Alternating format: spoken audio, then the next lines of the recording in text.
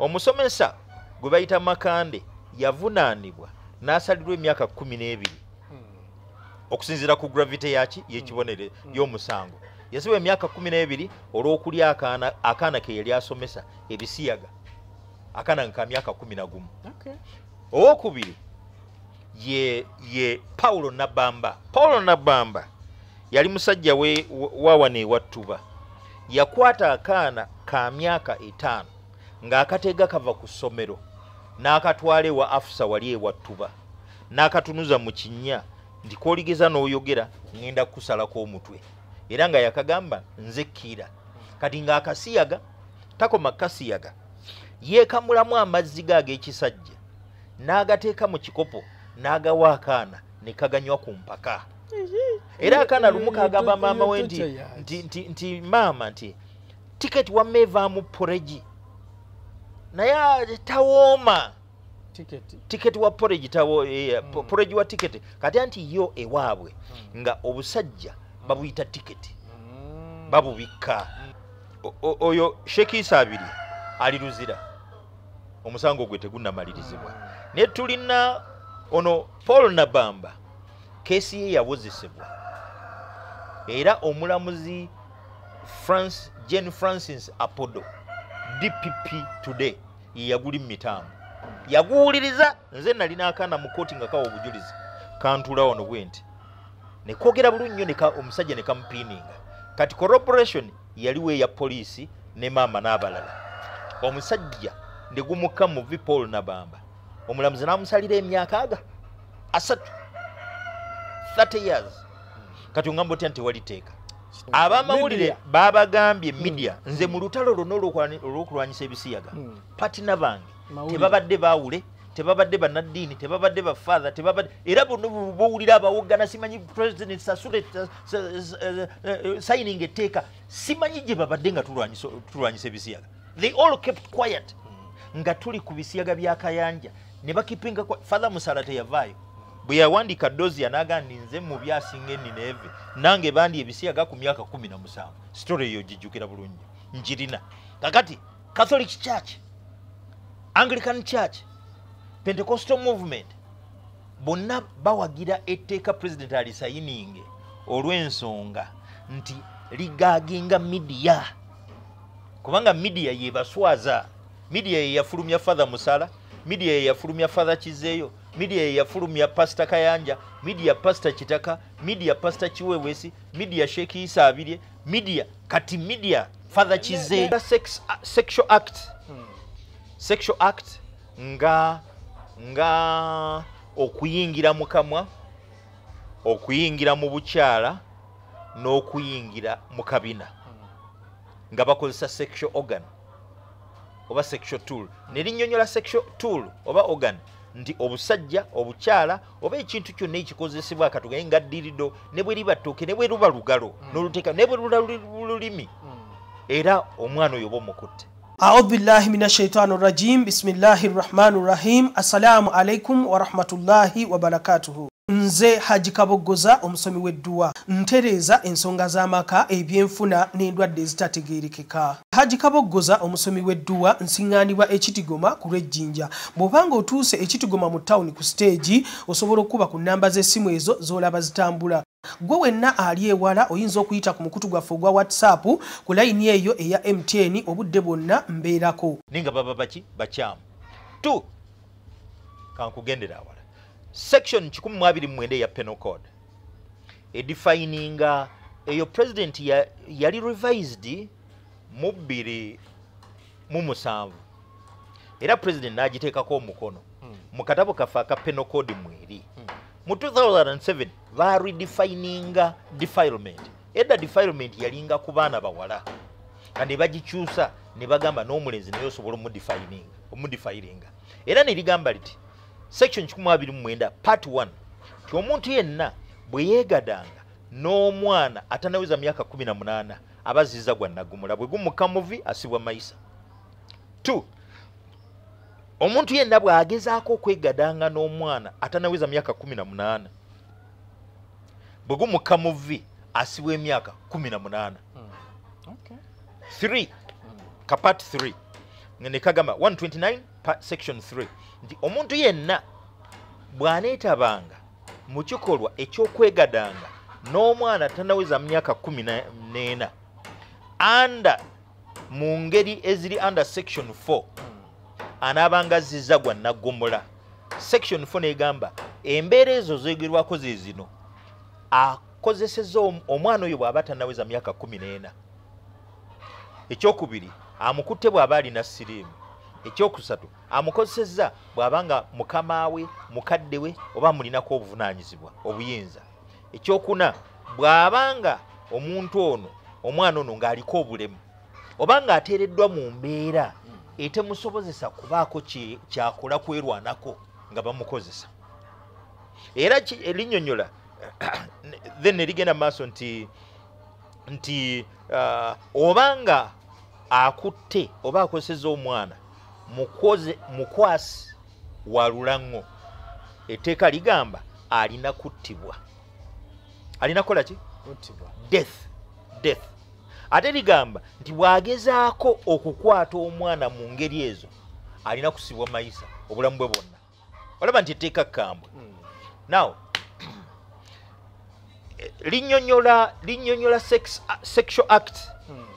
Sexual act nga okuyingira mu kamwa, okuyingira mu bukyala n'okuyingira mu kabina nga bakozesa sexual organ oba sexual tool. Ne linnyonnyola sexual tool oba organ nti obusajja obukyala oba ekintu kyonna ekikozesebwa akatugaye nga ddirido ne bwe liba ttooke ne bwe luba lugalo n'oluteeka ne bwe lula lulimi era omwana oyo oba omukutte. Kakati ne linnyonnyola obulemu.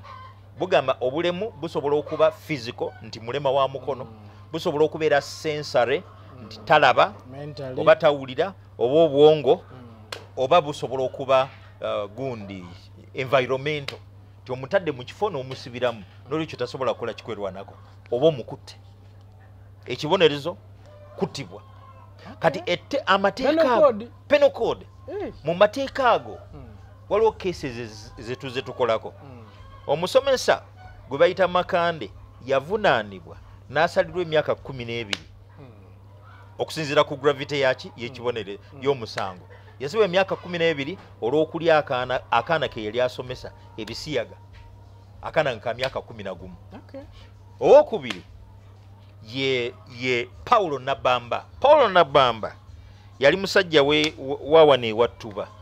Yakwata akaana ka myaka 5 ng'akateega kava ku ssomero n'akatwala ewa afusa wali ewattuba n'akatunuza mu kinnya nti k'oligeza n'oyogera ŋŋenda kukusalako omutwe, era nga yakagamba nze Kiira.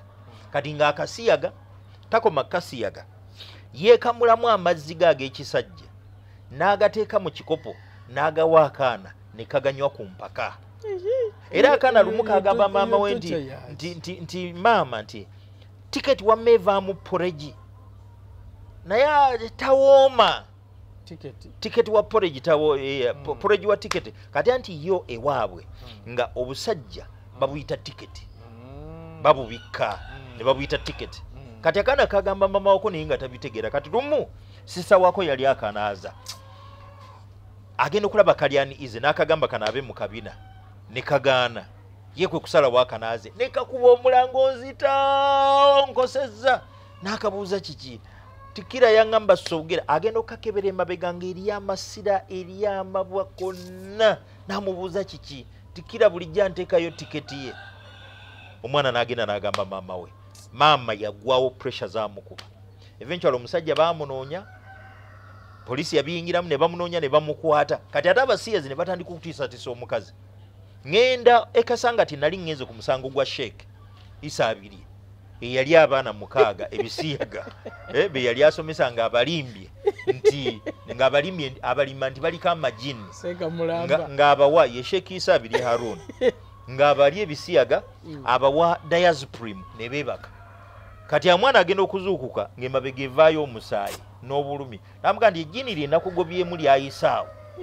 Kati okutuusa akaana akamulwe kaga nedda nze nkoye buli lwe ŋŋendayo nvaayo ngendo wannuma naŋŋamba jini naye sijja kuddamu kumira ddagala bonna ne bukkiriziganye tebujja kuddamu kumira ddagala kati on that fateful day alina ke yatwala bwe yakawa diasprim okumira kasuula bbali kagenda omulaba nga azze ali bukunya ne katandika okwenyenya kati n'addayo naye otulonga bwe tutamanya alirira nnyina era yakomawo n'akakwata n'akakabasanya Bisiyaga kagenda okusimuka kati ng'akaliko paka lwe yamala ne kagenda ne kalopa bamasheke ne bamukwata poliisi yali yagala ommuta ne bankubira ne mbiyingiramu poliisi okuta omusiyazi alidde abaana simanyi kiwulire akati taata w'oyo sheeki naye sheeki maama we yafa olunaku lwe yategeera ndi mutabani we musibe ali Bisiyaga naye ngenda okwogera n'omusajja oyo sheeki Isaabire naŋŋamba nti naye baabimulya ku myaka 7 naye kwe kusalawo abikola abalala akati baba bakola revenge kibi nnyo kyova olaba tulina okulwanyisa ekikwata baana oba muwala oba mulenzi oba bamulidde Bisiyaga oba bamukabasinyiza lino epya bataddemu emyaka 2 eri agacha aba akabanyisanyiza akaana akati okay oba 2 oba meka system bwe ziba tezikola gonna gaba mafu liri lye tubadde nalyo kutta mulimu okusiba mayisa kati kankuwe kino oyo Sheeki Isaabire ali luzira omusango gwe tegunnamalirizibwa naye tulina ono Paul Nabamba kesi ye yawozesebwa era omulamuzi Jane Francis Apodo DPP today yaguli mitaamu yaguwuliriza nze nalina akaana mu kooti nga kawa obujulizi kantula wano bwenti ne kwogera bulungi nnyo omusajja ne kamupiininga kati corroboration yaliwo eya poliisi ne maama n'abalala omusajja ne gumukka mu Paul Nabamba omulamuzi n'amusalira emyaka 3 30 years kati ongamba otya nti waliteeka ongamba otya nti waliteeka you convince me eteeka nze mpulira etteeka weeriri naye ebibonerezo ebiri specific tebibaddeewo wuliriza emyaka 3 death okuttibwa si kibonerezo okusibwa amayisa si kibonerezo myaka 7 si kibonerezo ne bino bye baagambye nti simanyi asibwa bo batadde asibwa emyaka egitasukka kitegeeza nti omulamuzi wa ddembe n'okumusiba omwaka ogumu oba n'okumuwa caution so nga eribaddewo likisiba mayisa kuttibwa kusiba myaka 7 so president oba asayininze etteeka oba tasayininze terina makulu etteeka eryo liba asayininze terina kyeryongera ku mateeka gaffe bukambwe bwa terina kyeryongera mu lutalo olw'okulwanyisa Ebisiyaga terina contribution gye ligenda kukola kubanga agaliwo already gakola era gamala eyo obuzibu bwago obukizibu kye tulina gateekesa mu kimu nkola now kankuwa obuzibu bw'etteeka etteeka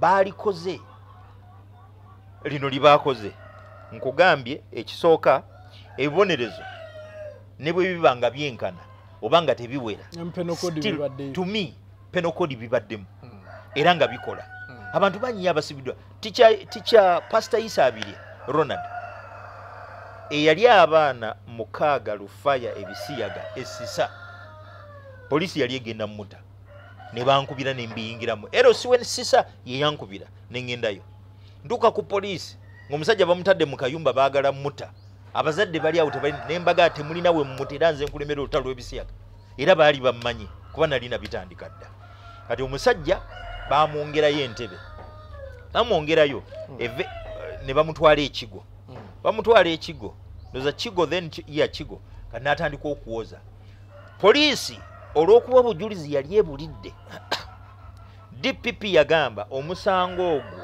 oba kinatwala myaka emeka okunoonyereza banoonyereze kati omusajja yagenda okulaba nga bw'anaawaliriza kooti emuzuule nti ali guilty ajja kupeyinga kinene n'asalawo nakkiriza n'abenefitika kye bayita pre-bargain ogimanyi omuntu omumenyi w'amateeka eyazza omusango egyo nga capital offenses bw'akkiriza bategeeragana ne kooti nti omusango naguzza naye bampa ekibonerezo ekya wansi era bw'atyo yakola plea bargain. Omulamuzi Musene Masalu ye yagula emitambo ku buli mwana n'amusiba emyaka aga toto gye emyaka 10 mwaga. Ongamba otya nti tewali tteeka okujja ng'oliko ekikyamu ku mutwe. Waliwo akaana kembeera nako wano okamanyi.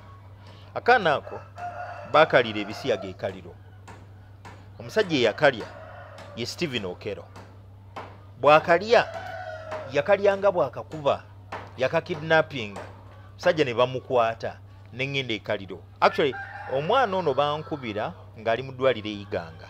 N'engendayo ne mulaba ne nsaba rufaro bamuleete Mulago. Bamuleete Mulago. Mulago ne bagamba tebalina busobozi bumujjanjaba addeyo alidda after 2 weeks. Nze kwe kubakubira ne mbaga mujje wano. So omwana ne bamuleeta wano.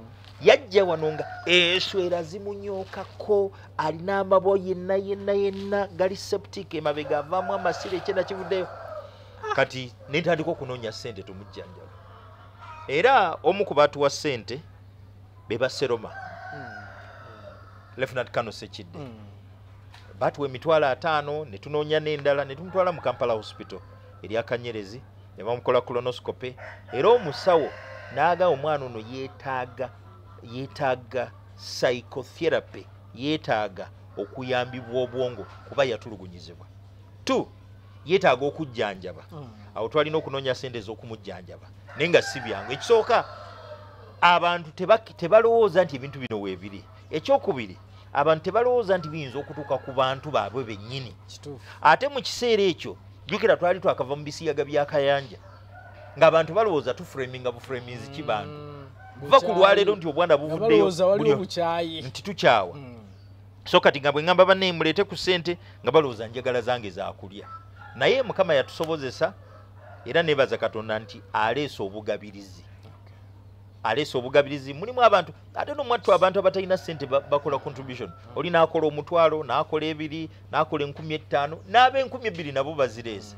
Tulabe nti tukola ki tukola omulimu. So omwana yajjanjabibwa era waali kati asoma tumuweerera. Asoma awo ku ssomero erya essomero baliyita nti ndyerabira ne asoma ku ssomero awo waali ali mu P6. Tusuubira next year ajja kuyingira P7. Asoma ku Shortland Academy. Wasoma ali mu P6 kakati nga tumba Pastor. Soko owulirize etteeka lye baaleeta deliberately limenya ssemateeka. Ekyokubiri etteeka toyinza kuleeta tteeka nga litajetinze bantu. Ekyokusatu toyinza kuleeta tteeka nga ffe nze ndi kansala bannaddiini bonna basinkana abantu n'abasawo basinkana abantu ne bakansalazi abalala. Kati etteeka ligamba ti bwe tufunanga abalidde Bisiyaga tugende tuloope ku poliisi. Bwe twatwala Abakayanja be yalya ng'abalidde n'obujulizi bwe buli bakwata bakwate ne batwefuulira. Kati nze ntwala abakkiriziganyiza. What if batuuka eri ne beegaana? What if eyalidde awa ssente police surgeon n'agamba tannalibwa Bisiyaga nga bwe kyali e Lugazi, nga bwe kyali mu keesi y'abaana ba Kayanja? Tuze tukiraba.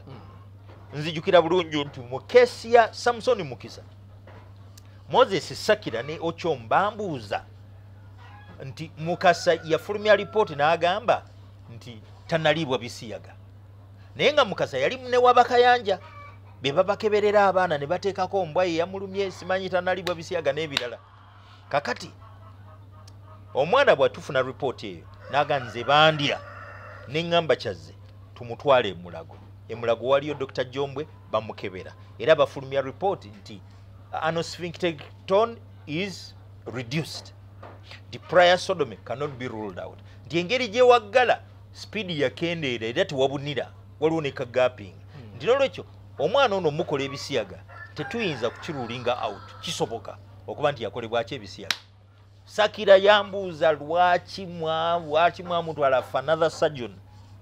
Okyomunanga no temuli supposed cause oyo musawo Mukasa omwana yagamba yekambuuze teeka kiri namenya bwe na seeking a second opinion twamenya teeka ki nembuuza nti bulijjo abantu tebabakebera abasawo ne bagana edda bamutwale bamukeberera awalala lwaki temubavunaana and in this case lwaki kimubuuza enagwisanya ne poliisi kati mu mbeera efaanana bwetyo toyinza gamba nze Moses-Solomon Male ng'omwana azze aŋŋambye nti bamulidde ebisiyaga oba abadde mu bisiyaga naye abikooye kakati nze ngende ku poliisi ndoope nti ono abadde ali ebisiyaga watifu bamukwata n'abagamba nti oyo ali ku bibye nze nabadde mudingisa budingisa oba si kyo ne babawa ssente nga bwe baba bakola ku keesi za Kayanja eryo etteeka siyinza kulikkiriza ne mbadde ndowooza nti era bukyali badde kubanga kati bw'osanga bali ebisiyaga okola oti kati kankubuulire kubeera oli ajja okugamba nti mateeka bwe kyandibadde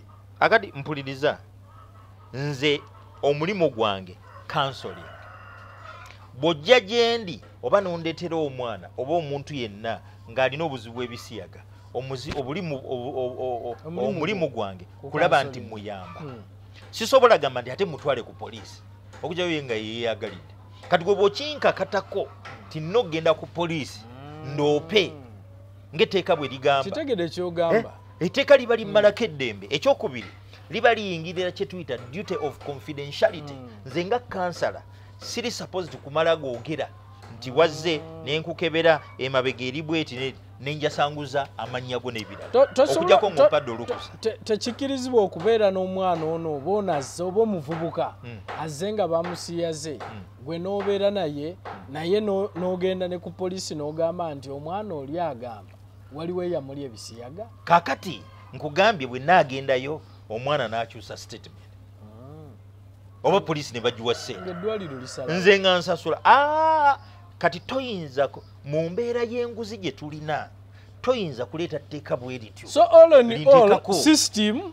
ye yeetaaga okubanga etereeza kati okolineko nammwe babajimbye bamawulire naffe abamawulire babagambye media nze mu lutalo lwonna olw'okulwanyisa ebisiyaga patina bange tebabadde baawule tebabadde bannaddiini tebabadde bafaatha tebabadde era bonna bowulira abawoggana simanyi president sasule signing etteeka simanyi gye babadde nga tulwanyisa ebisiyaga they all kept quiet nga tuli ku bisiyaga bya Kayanja ne bakipinga father Musala teyavaayo bwe yawandiika dozia n'agamba nti nze mu byasinga ennineeve nange bandi ebisiyaga ku myaka 17 story eyo gijjukira bulungi njirina kakati Catholic Church Anglican Church Pentecostal movement bonna bawagira etteeka president alisayininge olw'ensonga nti ligaaginga media kubanga media yebaswaza media yeyafulumya father Musala media yeyafulumya father Kizeeyo media yeyafulumya pastor Kayanja media pastor Kitaka media pastor Kiwewesi media Sheikh Isa Abirye media kati media father Kizeeyo naye tebatukugira batukugira promotion bakugamba bati va ku promotion etteeka ligamba nti munnamawulire yenna oba wa firimu oba wa lupapula oba video nga kesi egenda maaso ate ne stage oba investigation oba court kuwoza taafulumye nga story eyoleka particulars ez'omuntu ono asiyagiddwa tira bw'anaakikolanga ajjanga kusasula currency points 25 bwe bukadde 5 media house babakwatira wali ku promotion wesiwa babagambira obukadde 10 naye wano wo individually kakati kiche bategeeza twali mu kesi ya Kayanja y'ebisiyaga ku Mwanga tukota omulamuzi nga talina na tteeka mwayima yalagira bannamawulire bafulume tebageza ne bakwata nga tewali tteeka watifu ng'alina etteeka omusajja munene yalidde ebisiyaga media ezenti ekwate omulamuzi agamba kimu nti media please out story ewulirwa in camera nga tewali munnamawulire no kiwulire bulungi kitegeeza nti etteeka ekigendererwa kyalyo kwegamba okuziba okutegeeza bannayuganda olutalo bwe tutambulamu olw'ebisiyaga kubanga mulimu abanene ababikola era nze ndowooza nti ne mu parliamentarians mulimu ababikola kyovala abakola etteeka eri mukazi wange bw'ali ndoopa ng'ate muli ebisiyaga oli gwe nali ebisiyaga bw'ali ndoopa etteeka lyonna erisiba media ng'ate omuntu alina the right freedom to speak kitegeeza nalyo limenyese mateeka era teri freedom to information Munnayuganda yenna alina the right to access to information kati etteeka eryo liba limenyese mateeka era terisobola kustandinga test of time. Now ekirala balandi road etteeka ligamba nti landi road gwalina ekizimbe oba mizigo gy'abapangisa oba nnyumba bw'onoolemwanga okutegeeza poliisi okuloopa nti abasiyazi bali ku kizimbe kyo bali mu Bisiyaga batambuza Bisiyaga onoobanga ozizza gwa Nagomola bwekukka muvi sente ze babateeka competitive n'okubasiba. Akati buliriza waliwo etteeka lya Tenants Act. Tenants Act bw'opangisa omuntu ekizimbe gwe vaawo ogende byakoleramu tebikwatako. Ekyokubiri singa landlord agenda naga nti abapangisa bange bali mu kukola Bisiyaga ne bajja ne bawaayo ssente abasiyazi ne baleka bakwata landlord awo ogenze mu system nti watulimbye anti nze system yendwadde okiwulidde eryeteeka fu terisoboka kati likontana ne Tenants Act Landlord Tenants Act. Akati etteeka lya landlord tenant bw'apangisa wano nze omulimu gwange era ne bwe naaba najja nina kusaba lukusa kati bwe mba naasaba lukusa lwaki onteekako katala kati bw'onojja n'obakwatiramu ng'onvunaana nti saategeeza poliisi oba bagenda ne bakuteekako ekisango ne bagamba nti wamanya ate nga tolina ky'omanye. So system yaffe envundu z'amateeka bwe gatusinza kukola kikugakkiriza bano bannaffe abagatuteekera abasiyazi bo balina kye bafunye mu tteeka eryo era kyova olabanga ngamba nti lyetteeka erisoose okutongoza Ebisiyaga wano 1 liba identifying nze nti weebali 2 limenyese mateeka 3 bwe banaalitwala mu kooti ate bajja dditwala by all means bajja ddigoba ate bwe banaaligoba pronunciation erina okukolebwa ti abasiyazi nabo bantu tebaasosolwenga olwo kibeere case law. India Ebisiyaga tebaabitongoza na Act of Parliament baabitongoleza mu kooti. Kenya Ebisiyaga baabitongolezaawo mu kooti tewafolowinze bino byonna byesimanyi act byonna mubikola bo ne bagenda mu kooti ne bafuna ki kubanga kooti yetaputa ssemateeka kooti yekola kye tuyita case law. Amateeka agafuga ensi ga mirundi ebiri agasooka agakolebwa mu Parliament nebeera Act of Parliament ag'okubiri gakolebwa mu nsala y'emisango kye tuyita precedence era ago bagayita case law.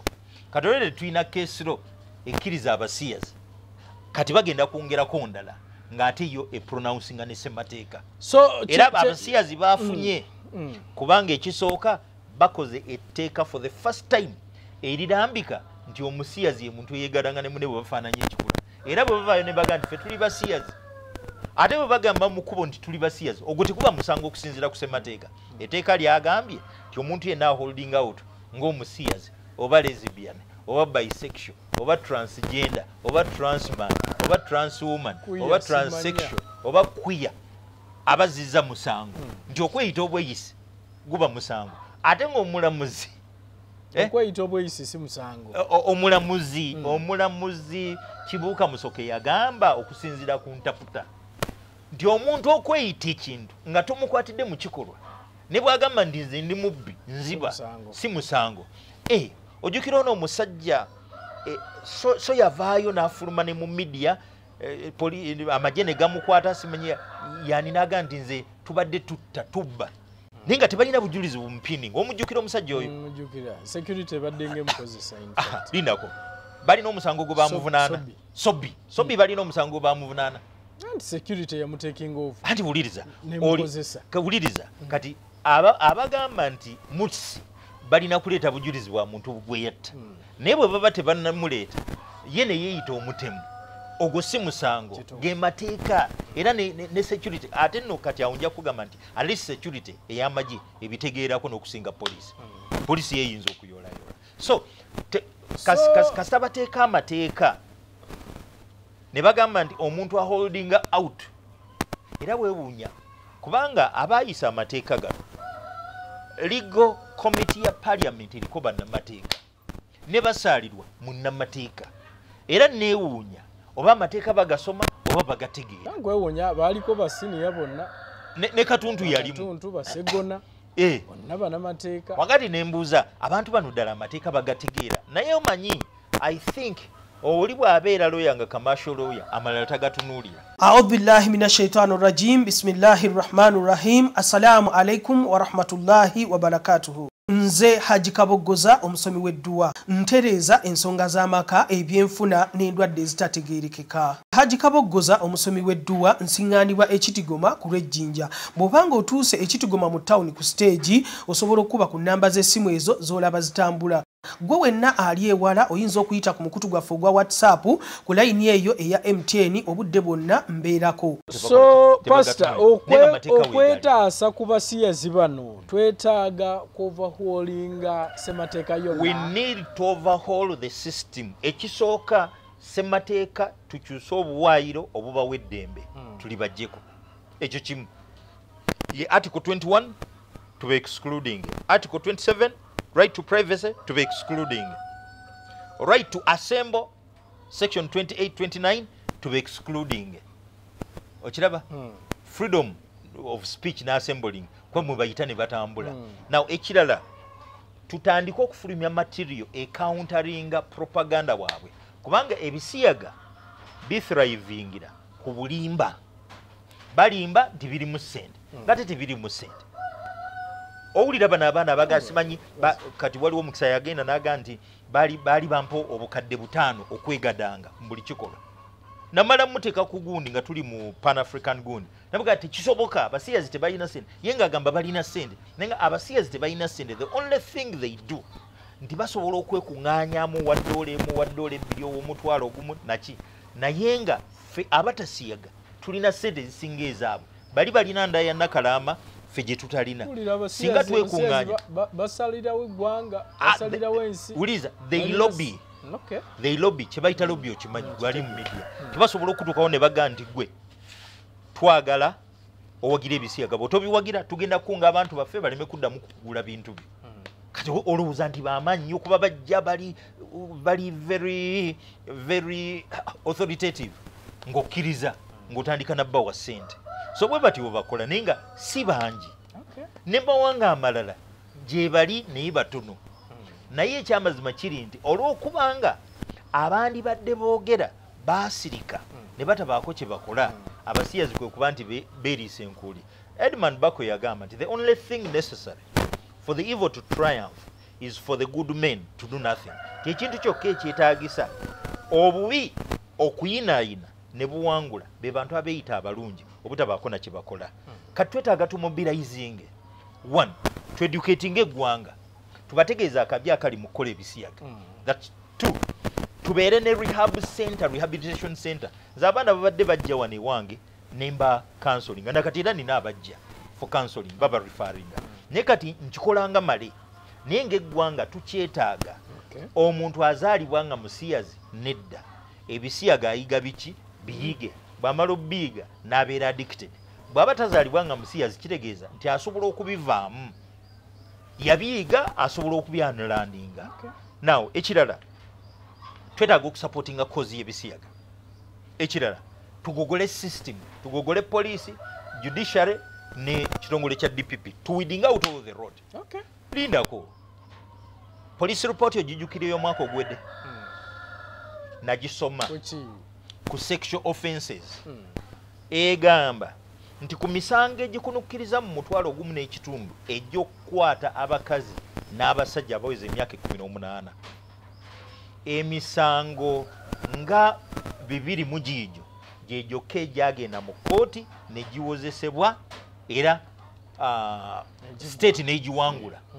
Emirala gyagobwa, emirala gyafiiraawo, emirala gikyagenda maaso mu kkooti. Naye okuba nti mu mwaka omulamba muwanguddeyo emisango 2 mu giijo ku misango omutwalo ogumu n'ekitundu. Obuzibu buliwa? Si system. Wakyogedde dde ekyo Pastor. Ekyokubiri lindako era ripooti yemu ya poliisi ku sexual offenses egamba nti omwaka oguwedde 2022 nti ku misango omutwalo ogumu mu 1300 egiwera egyokka basanya abaana abatanneetuuka abatanaweza myaka 18. Emisango egyawangulwa mu kkooti state ng'egiwaabye n'egiwangula gyali 2 oba 206 naye emirala ng'enkumi 4 egyo gyafiira awo ate emirala ne gigobwa emirala bajja gigoba for want of prosecution emirala abasibe bakyaliyo naye tegitambula kati wekiba nti eyo ye system omuntu amenye etteeka ng'akimanyi nti system ajja gikozesa bw'ata bribing poliisi ajja kubribinga state attorney bw'ata bribing state attorney ajja kubribinga omulamuzi oba si kyo bonna ajja babribinga wesanga nti omuntu eyandisibiddwa emyaka 10 just aweebwa caution n'akola kinaafuluma kankuwa ekyokulabirako eruwero omanyiyo omusomesa ye Sekalaala eddala ndyerabidde yali abaana 2 ebisiyaga abazaakayo mu Memorial School bw'abalya ne bamuloopa poliisi n'emutolosa n'agenda ku bizinga kakati abazadde bwe bajja gyendi n'engenda ewa Kasinje n'enjogera Kasinje n'akubira akulira poliisi y'Eruweero n'amugamba nti ate omusajja yatoloka n'abaga mwagala mumukwate kuba mu kiseera ekyo yali akulira community policing yabalagira bamunoonye kati poliisi amangu ago bakwatagana ne CMI ne bakozesa gadgets zaabwe ne bamutrackinga era bamukwatira katosi bamulimbalimba n'akoma ku lukalu ne bamukwata yali dukidde mu bizinga ne bamuza Eruweero ngenda Eruweero ku lunaku lwa kooti tugenda bwetu mbuuza omusajja yali anvaako emabega nti kooti y'Eruweero eri luddawa naga naffe gye tulaga mujje tugende eri maaso ne mubuuza naawe ogenda mu kooti nti ne mugamba ngenda ku keesi ey'ebisiyaga ey'omusomesa eyali abaana ebisiyaga nangamba naffe gye tulaga ono naye agenda kuwa obujulizi ne mbuuza agenda kuwa bujulizi butya kyanti ono awa obujulizi nti abaana balimba tabalyanga bisiyaga ne mugamba gwe investigating officer nti ate oleese omuntu agenda okutta obujulizi bwa banne nagenda yanyiiza nengende wa state attorney mu kiseera ekyo baali bamuyita birivumbuka ono yali ali Masaka kati bwe ngendayo ne munnyonnyola n'ayita n'atumya file n'atumya n'omusirikale omusirikale yagaana okujja n'aweereza file n'akaana birivumbuka n'akabuuza ti mwana gwe ti baakolesa owa obujulizi nti bakwano baabo ddala balimba nti aboogera mazima kati lwaki ozooka obujulizi kyanti poliisi bazzeeka ne bagamba taata tinzije mpa obujulizi nti abo balimba nambuuza tebagambako nti babala ebiseera nti baŋŋamba ti obamanyiiko obulimba nti nedda boogera mazima yabali kale bw'otowa bujulizi kinaakuyisa bubi ti nze babadde baŋŋambye bujugi nze nzije njogere bwe nti ninga sibi ebyange namugamba kale tojja kufa tugenda mu kooti nga tukkiriziganyiza kuba baali bamukyajinze under section 145 nga twagala section ekyusibwe efuke 129 bwe bamugirako ki omutwe twagenda mu kooti birivumbuka n'asaba omulamuzi Jesse bya Ruhanga nti asaba adjournment n'agituwa bwe nkoma weeno birivumbuka nkubira ekiro nti pastor nti omanyi ekyabaddewo nti nedda bwe twavuddeyo mu kooti omusibe baamuziza mu kooti olw'eggulu ne bamusomera omusango gwe gumu n'agikkiriza ti abaana yabalya omulamuzi n'amusalira emyaka 3 ku buli mwana gy'emyaka 6 nenga bwe nabulira Kasinje n'aŋŋamba nti omanyi nti kasaba basibye emyaka 3 kubanga bandi badde bagubuzaabuza n'obugubuzaabuza kale kasita bamusibye emyaka emeka eg3 naye ng'olaba nti system yakikola atya okuba nti babadde bamukyagize mu section 145 kati twagala ekyusibwe efuke 129 mwe bamugirako omutwe ate ye atutebuse bamuziza mu kooti akkiriza bamutadde system bamusibye onatambulira ku system pastor njagala kusaba akadde kano obeeko nekyolekera bannayuganda abo tugenda ate tukole ekirala sebo bannayuganda njagala okubagamba abaana bammwe mubabuulirire ekirala muwagire olutalo lwe tulimu ebyo ebyamateeka nga system zinvundu parliament erya buli ssente era singa nalina obuyinza nandibagambye please muwumule kuba temusobola kuyamba president waffe Museveni kutereeza ggwanga nammwe muli as rotten as the rest of society kubanga bwe muba muteeka amateeka ge mumanyi nti gamenya ssemateeka ekyokubiri nti ate mugaaginga abo abandibadde bakola omulimu omulungi temuteekawo institutions zibalemye okulongoosa bwe muba serious nti mwagala okutereeza eggwanga mu cleaning up systems awo nja kubategeera bannayuganda mukole nze nange nkola ate woba oyagala okusupportinga kyenkola sikukaka niye mulaba bwe twavaayo nti Kayanja ali ebisiyaga ne mugamba ntulimba naye kakati baaba abaana bavaayo olaba ne Bujingo atuuka okuvaayo Bujingo Pastor Bujingo y'omu ku baatubula ku Victory Church mu May oba yali May nga 4 omwaka 2009 nga bagamba press conference bagitula kuvumirira nze bagituza kuvumirira ti mala alimba male simulokole male bamuwadde sente mala awaayiriza abasumba tebali abisiyaga male is not a brethren he is an accused of the brethren mwalimu Serwadda yasoma ekiwandiiko mwalimu Makoka yasoma ekiwandiiko mwalimu Bishop Julius Oyete bonna ne Bujingo yalimu bonna bamalo okumukavaringa kati Bujingo yejjusa nti singa kale kwolo namulika kubanga naye yamwambalira kati kwe kuvaayo n'agandi ye baabo ali aky ebisiyaga ne ebisiyaga abirya ate tewali musumba wana atakimanyi nti Kayanja akoze abaana ebisiyaga kabeere Serwadda akimanyi kabeere Kayiwa akimanyi kabeere bakwano be bakaloli bona bakimanyi tewali musumba wana aluddewo atakimanyi era abo abantu abali eyo abawooza simanyi bamuwalana muzaale abaana bammwe mubamu ab'obulenzi abalunde mulabe bwe mutaabataase oba banaasigaza enamba zange ziri 2 nze nunda njaluza enkoko bw'oba oyagala nkoko jangu onguleko broiler loko jangu onguleko oba olina amajigo oyagala tugakwalulize galeete tugakwalulize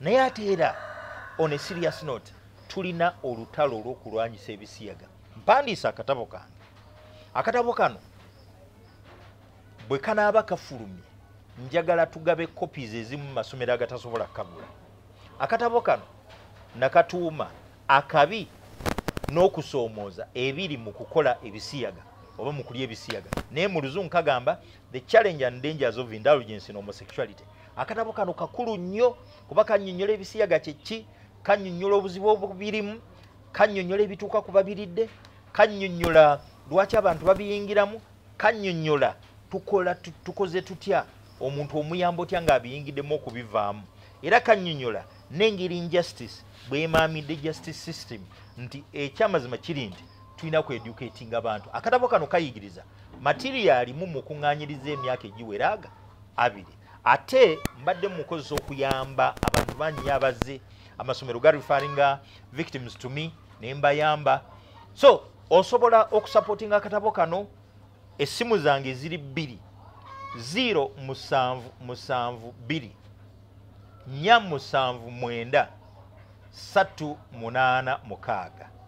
077 479 386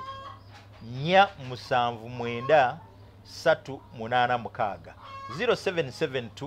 479 386 ne 0702 19 65 11 0702 19 65 11 0702 19 65 11 osobola okugamba nti musumba nti nze sijja kuweereza mobile money naye mpa account number yo bw'ononkubira bw'oyagala account number nja gikuweereza sente tuzeetaaga tufulumye akatabo kano nkakasa nti bwe kanaafuluma kajja tuyamba okusortinga problem y'ebisiyaga ku internet YouTube ku mikutu gyonna kuliko material ayogerera obulungi ebisiyaga era abaana bangi nnyo babiyingiddemu nga balowooza nti biyitirivu obulungi waliwo essomero erimu kwe nali recently hana yabangamba nti abaana baga its trending kitegeeza ate abaana bano abavuka baagala nnyo ebintu ebitrendinga buli ekitrendinga balowooza nti kyekituufu naye namala bannyonnyola ne baga so abaana bangi babuzaabuzibwa ku bintu ebitrendinga ebiri ku mitimbagano internet YouTube ne magazines kuba babasiyazi bafulumiza material mungi nnyo ayogera obulungi ku bisiyaga byabwe kati bwe tuba tunaabirwanyisa tuteekwa okuba ne material omulungi asobola okukuba byonna bye boogera n'okugyayo obubi bw'ebisiyaga n'obuzibu bwonna obutuuka kuba bikoze era n'okuyamba ababirimu okubivaamu. So ke katabo kano kempandiise. Beera part of the team, osupportinge, sente tuzeetaaga, advice tujeetaaga. Oyinza noga nti nze kambafunira ono ajja bbawa sente. Kasita totufunira musiyazi kuba mu 2009 mu 2007 omusiyazi sebo yajja ku office. Nangamba pastor okola omulimu mulungi nnyo twali tujeyo pastor kitaka nanga njagala connecting ofune sente nkuzimbire website konzi kale kati yakanda kudda nga simuwa material mpa material sigimuwa mu 2009 tujeyo kayanja nankubire simu pastor wetaaga ebintu tukoze tutya ne mugambo manyirindako yakanda kwesomba nga simulaba kati mu 2013 omusajja gwe bayita Samugana afa akwati wa Spectrum Uganda mu list gye bamukwata naye y'abasiyazi nga mwe muli erinnya lya Peter Yiga. Bwenkebera essimu nenga ono siye Peter Yiga yajja nti ankolera website ate naye musiyazi nensalawo mukubira halo mwami Peter Yiga nti nze Pastor Moses Solomon Male naye oba ono Peter Yiga kikuba ninamu abawera nanga Pastor Male ono ye Peter Yiga original konzalwa nti yajja nkukolera website tojjukira ofune sente ne mugamba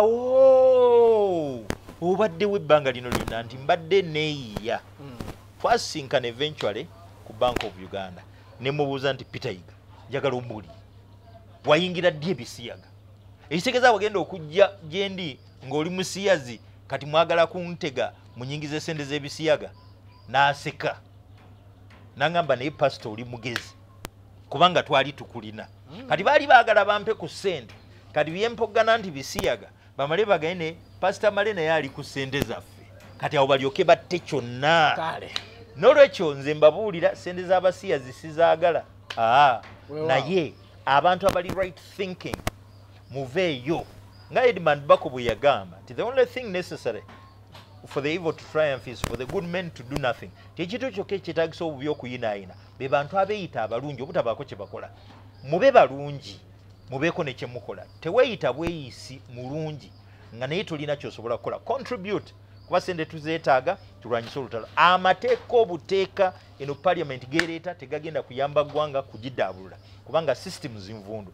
Government tugireke ekola ogwayo, system ezigogole, naffe tukole ogwaffe, tukole sensitization, ekirala rehabilitation, muwagire kubanga tu rehabilitating abaana. Mulimu abeetaaga Medicare, mulimu abeetaaga legal support, mulimu abeetaaga ebintu bingi nnyo. So mbeere part of the cause.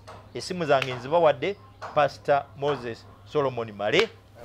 Abakulembera mu lutalo lw'okulwanyisa Ebisiyaga. Abantu bannyo bavuddeyo kati buli omu ayogera bibye naye omuntu ali consistent mumuwulirizanga era bw'avaayo mumuwagire tuwagire ttiimu tuzimbe ne ttiimu nti ne bwe ndiba nvuddewo walibeerawo abanzirira bendeseewo. Pastor tweyanziza katabo mulungi nkweyanziza webale kubuulira amateeka weegali tuddemu omulundi omulala mubeere bulungi. أعوذ بالله من الشيطان الرجيم بسم الله الرحمن الرحيم السلام عليكم ورحمة الله وبركاته. Nze Haji Kabogoza omusomi w'edduwa ntereza ensonga z'amaka ebyenfuna n'endwadde ezitategeerekeka. Haji Kabogoza omusomi w'edduwa nsiŋŋaanibwa ekitigoma ku lw'ejjinja. Bw'obanga otuuse ekitigoma mu ttawuni ku siteegi osobola okuba ku nnamba z'essimu ezo z'olaba zitambula. Gwe wenna ali ewala oyinza okuyita ku mukutu gwaffe ogwa WhatsApp ku layini eyo eya MTN obudde bwonna mbeerako. Republic of Uganda kati njagala okubabikkulira section zenjogerako. Soke ndowooza ne section 129 yesinga okuba okay nsoose ku section 145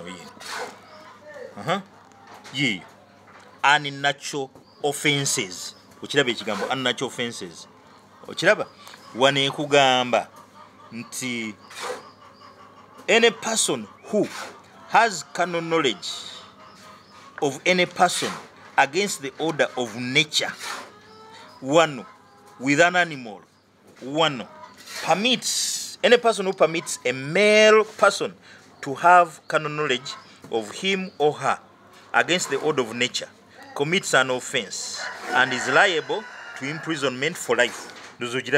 Imprisonment for life. Imprisonment for life.